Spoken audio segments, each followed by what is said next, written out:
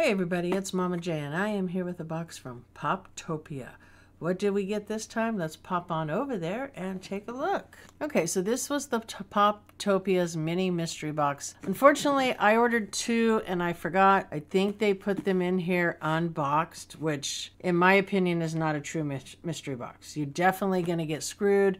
They probably would never make sure you got two chases. I mean, there's a lot of things that scream not a legit mystery box when they package them. Take two individual boxes and put them in the same box. Yeah, there's something really not legit about that.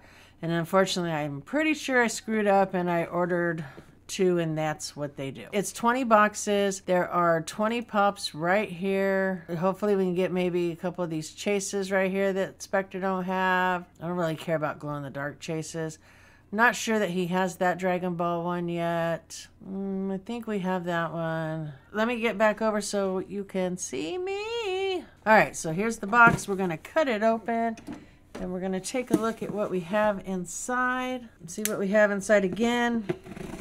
I have this gut feeling this is the one where they repack them in a box together no matter how many you order.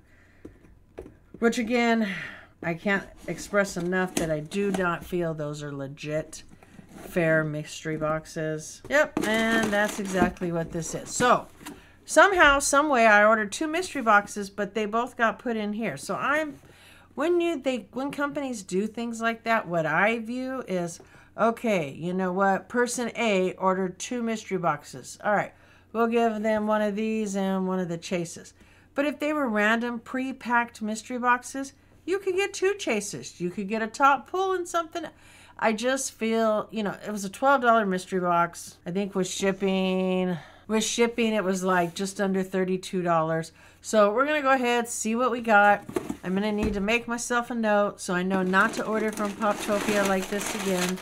Because, like I said, I don't believe these are fair, legit mystery boxes. They are both in here. Yeah, I think they more get to choose what you get. So prove me wrong, give me two chases or something. I don't know, but we all know that ain't going to happen, right? So we're going to pull out the first one.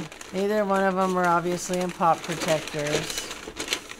All right, so that is your PoPToPia card. All right, first one. Two stickers on here. And boom.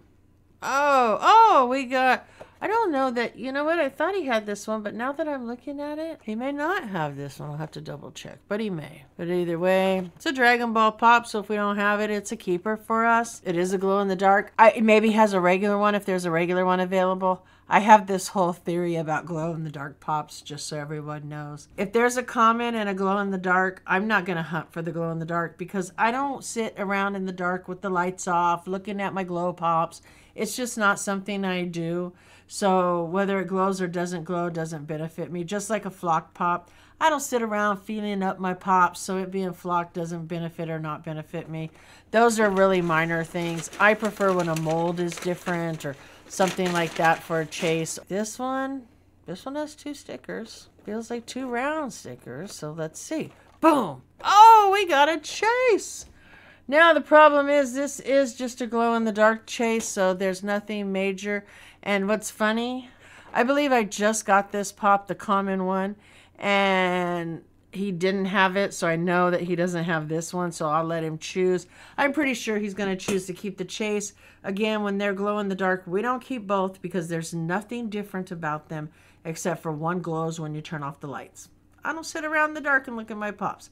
Just like when it's two pops that are exactly the same, one's flocked, one's not, I don't care about that either. But I can't complain. We got two pops from two animes that we do collect from. Neither one of these are full force animes. He has a ton of them. But One Piece is the only one I believe that he's trying to keep complete right now. He did go through a phase like that with like the Dragon Ball. I mean, he has some massive pops in there. I know he has some really good My Hero pops too. I'm partial to Dragon Ball, but I know right now his thing is One Piece.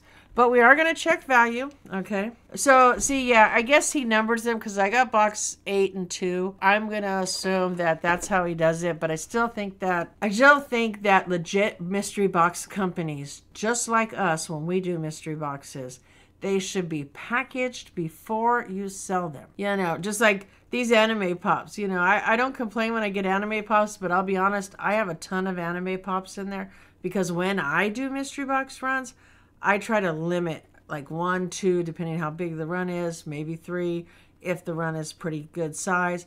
But I don't want to overwhelm the box with anime because I know not everybody carries anime. Anyways, let's go ahead and we're going to pull up HobbyDB because we do not use the Funko app. Like I said, HobbyDB isn't always correct either, but it does do better than the Funko app. Okay, so we're going to go ahead and check. Actually, it's funny, they're both glow-in-the-dark pops. This one is a Funko exclusive. It's the special edition sticker, so that means maybe it was a Hot Topic or Box Lunch, maybe? I don't know. We're going to scan it and see. All right, so there are 2 versions of this, obviously. Okay, so this was an Entertainment Earth exclusive, so there's a chance he may have this one since it's Entertainment Earth. This one, being the glow-in-the-dark, is worth $15. Oh, wait, hold on. My bad. Hold on. Okay, well, it doesn't have a price for the one with the international sticker, but it does have one for the one with the Entertainment Earth sticker, and that's worth $15. So at this point in time, I will go ahead and give this a $15 value, even though those special edition stickers sometimes are worth more than the damn actual store stickers, right? Now we're going to go ahead. This is another special edition sticker with the glow-in-the-dark chase. So let's go ahead and see where we fall here. And then again, he may be like, no, he doesn't want this one because the 2 stickers block the Funko.